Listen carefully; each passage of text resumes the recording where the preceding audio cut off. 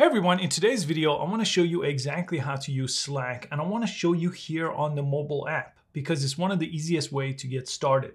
And if you're not familiar with Slack, it's basically a communication platform for sending text, videos, files, and it's mostly used for work. It's kind of a better way than using email, and that's how most people use it. We'll just go ahead and set up an account here on the Android phone. I have an iPhone here. It's pretty much identical. But then I'll show you my real account here on the iPhone once we set up an account here on Slack. And just to give you an idea on the size of the company Slack, it was started back in 2013, and in 2021, they sold it to Salesforce for $27 billion.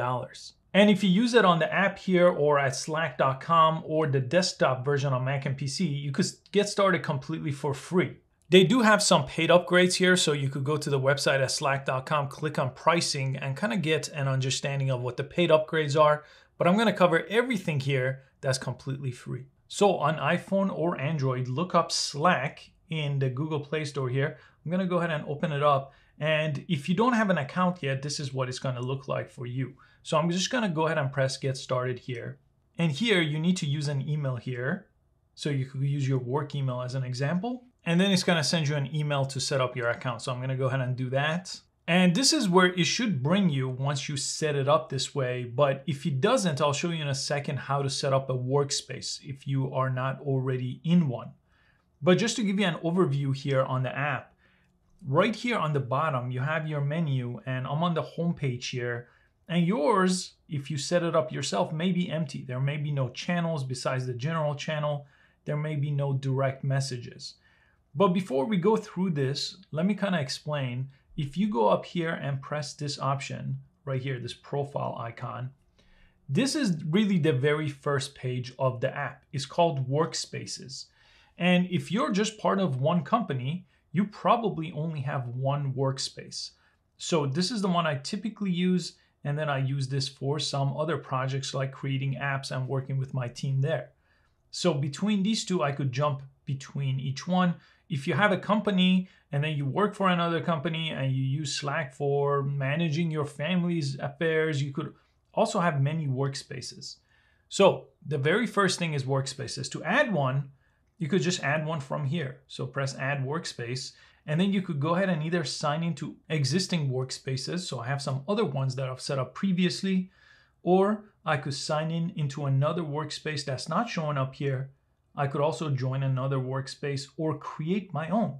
But creating one, this is if you have your own company, for example, and you want to create one, all you have to do is press create. Again, choose an email here, and then it's going to let you name your company or your team here.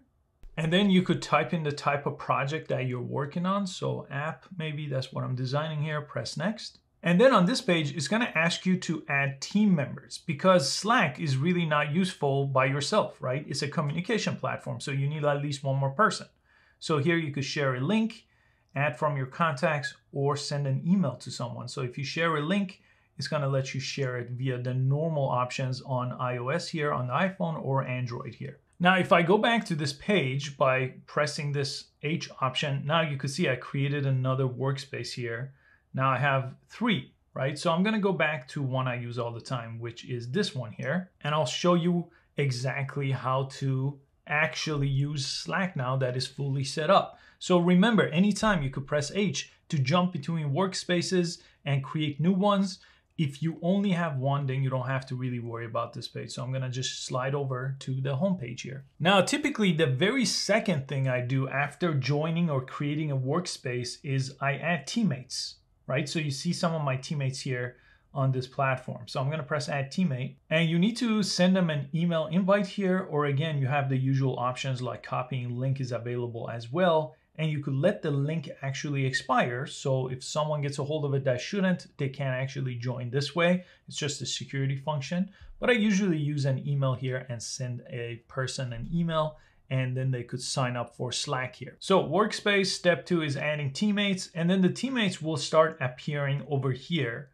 And this is just direct messages. This is just like using a text message, right? So you could jump into any person's name here and then type out a direct message here and then press send.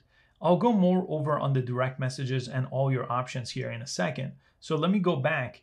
What I really want to cover before going deeper into direct messages is right here, channels. Now, channels is really why Slack is so powerful. With channels, you could set up channels on specific categories or tasks or projects, and then you could invite only who you want in that channel, not everyone in your team. Here is everyone in your team, okay? Everyone on the Slack workspace.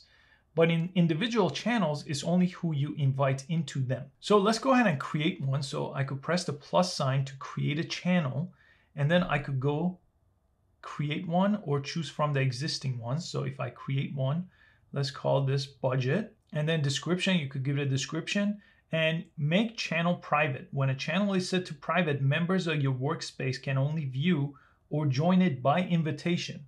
So typically, this makes sense for a lot of different channels. You want it to be private and not open to everyone in your workspace here, just who you're going to invite.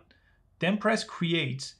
And some channels could be open, right? So if you have a general communication channel, maybe anybody could join, they don't need an invite. Now, I'm the only one in this channel. To add someone, I press add to this channel. It says you'll be able to see a channel history and all shared files. So I do want to add a member. It says I'm already in the channel, but I'm going to invite someone else here and then press add. Now they have to accept my invitation here, and then both of us are going to be in this channel. Let me go back to a channel that is more public. So the ones that have a little hashtag, that means this channel is public, meaning public to my workspace, not public to external use. But budget is private within my workspace. None of these people, except Andrew, who I just invited, can see that. So let me go to Quick Tech here. So this option right here, what I'm going to show you, Andrew's already is in channel. You could see 2 members right here. I could always click on top to get a better understanding of this channel and everything about it here. And if I go back, I could go ahead and communicate using this message tab within this channel. So however many members, even if it's 200 members here, they'll all be able to see what's going on over here. So I'll cover some of the things you could do here. So as an example, you could always type in text here. This is just like a text message. So if you send it, everyone in this group could see that. And then you have some options over here. So this option, for example, lets you invite someone else to this channel, and a bunch of other options here that are a little more advanced for a beginner's guide, but you could explore that. You have a simple emoji here that you could send emojis. The at mention is great because you could just get someone's attention. So if there is like 50 people on this channel, I could use the at sign and just choose Andrew. So then it's directly talking to Andrew. Now you could do this outside of channels on one-on-one conversations, but this is really great within channels when you're addressing someone. So use this as much as you can. And then this option just gives you some formatting options, especially adding links or bolding things comes in really handy here. Let me go back on that.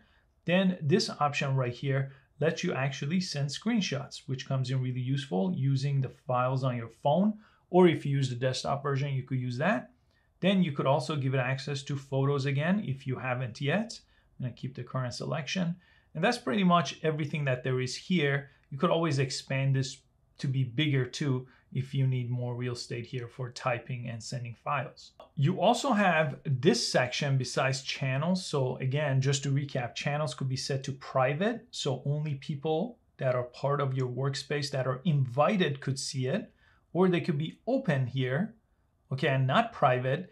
And anybody here that is part of your workspace could see it. External people still can't see these, right? They have to be part of your workspace. Then you have this option right here for direct messages. So if I just wanted to talk to Andrew here and not in this channel, I could jump in here and then have a direct message conversation.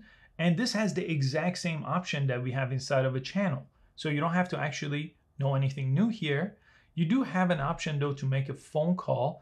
And if you press this option, it's going to actually access your microphone and create a voice call. And the thread option basically shows you everything that's going on. So if you go there, it's going to basically show you all your conversation in one easy to see place rather than jumping between all your channels. This is basically everything that is related to you.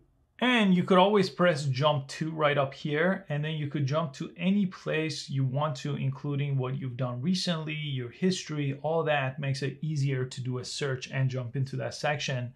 because this may get really crowded with a lot of people here. So you may just want to keep this minimized and use the search option, the jump to option, or this little pencil icon to create a message from there. Okay, so far that's all in the home page. Let's go to direct messages here. And direct messages is basically what I just kind of compressed on the home page, where you could just have one-on-one conversation here with anyone. So you could jump into conversation, what I just showed you previously. Now the mentions, this is when someone uses the @ sign and talks to you directly inside of a channel or in a direct message. They'll all appear over here.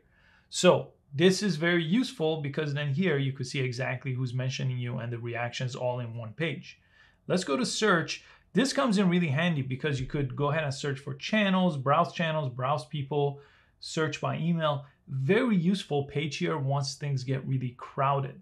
So this is a better use of Slack than what email is, because searching for things is a little bit easier. You could search for messages, files, everything using this search option. It comes in really handy. The You page here is very useful because you could set a status for yourself, but more importantly, when you're away, you could set yourself to away so people don't message you because they know you're away, right? So this is active, this is away, really useful.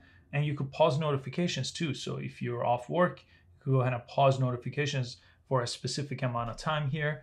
And I'll show you one advanced setting here that comes in handy, but if you go to preferences here, you could actually integrate with other apps. So I actually integrated with Zoom on my Slack, but that's a little bit more advanced, but I do want to point it out because it does come in handy. Slack integrates with a lot of different apps here that is helpful to point out. So you could kind of see that over here, Microsoft Teams, Loom, Asana. So make sure you explore this a little bit if you're not getting what you want out of Slack and you need to incorporate other things into it. Let me go back here. When you do get a message in a workspace, also you get a little indicator here that you have an unread message, which comes in really handy. And finally, back on the You page, what I wanted to show you is I never set a profile picture. So it's really handy to add a profile picture. You could go ahead and press View Profile here, and then you could edit your profile on this page. And you could go ahead and press that picture icon and set a profile picture and a little bit about yourself, including a contact phone number if you like. And that's your crash course on using Slack on mobile devices. If you want to learn more about Slack.com and the desktop app for Mac and PC, I will link a video about that in the description below. But I think this is a better way to get started with the mobile app, and then you could use the desktop app at work. Pretty much all the basics apply, but it's a little bit of a different layout. So watch that video if you want to master that as well. Thanks so much for all your time. Please give this a thumbs up, and I'll see you next time.